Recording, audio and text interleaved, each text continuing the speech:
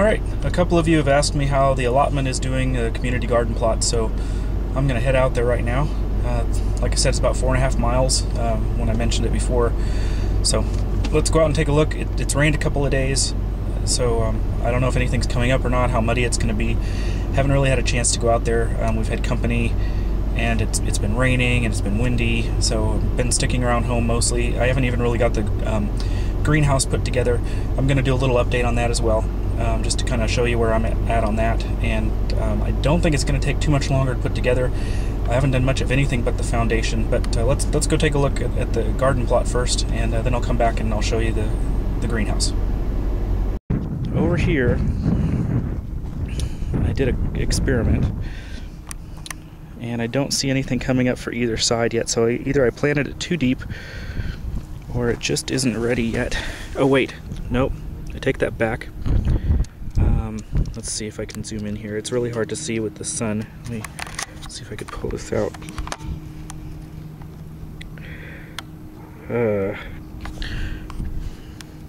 Well, we'll just see how this looks when I edit it.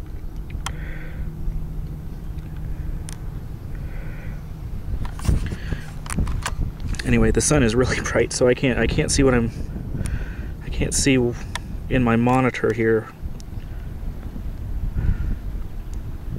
really what I'm looking for, except that on this side, you see where I kind of have some darker dirt here. Where the darker dirt starts is the spinach. Now, you see right here, I've got onions. I've got an onion there, and then the darker dirt. Now, from here, where the darker dirt starts to right here, I planted the seed mats that I used, the napkins with the glue and the spinach seeds.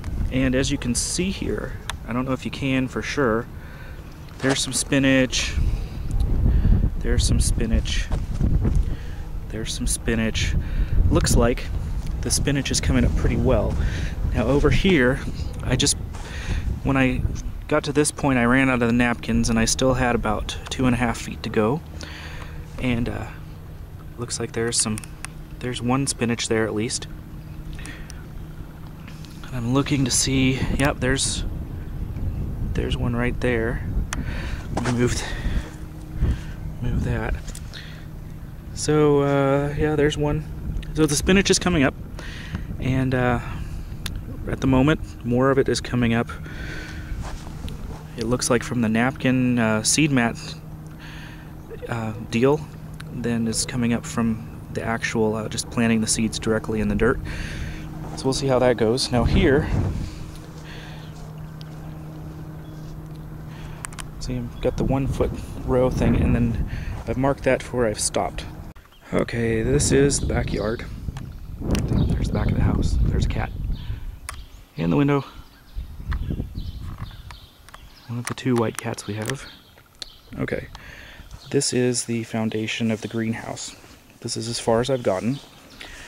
Because it's been rainy, it's been cold, I've had to watch the kids on some of the nice days, so I haven't been able to really get a lot done back here. But this is about 36 bags of gravel, pea gravel. Coming up to about 3/4 to 1/2 inch from the lip inside. The floor was, the hole was actually 2.5 to 2 3/4 inch deep, all the way around. What I did is, it was also a little bit wider. It was about 10 inches, or 10 feet 5 inches by 8 feet 5 inches, just to accommodate some extra space if needed. Went through here, and around the edge here you can see some of the grass is a little lighter color. What that is when I dug out the grass, put the foundation in, put the gravel in, I went ahead and used the entire 40 bags of gravel, and I poured some of it around the edge, and then I came through and I placed the grass back in. with the dirt. So now I've got, you know, got a little support here on the outside, and the grass should grow back in, at least for the most part. I've still got some more there. I haven't decided what to do yet. There are some patches in the yard where the dogs have walked. You can see that I might put them down where the grass is dead. I did put some of it around the peach tree already where the dogs like to lay, and kind of dug that out. Raised beds. This is the slightly destroyed asparagus bed. I did see a little piece of asparagus try to pop up the other day, so it might not be completely a loss here. There's some tree buds.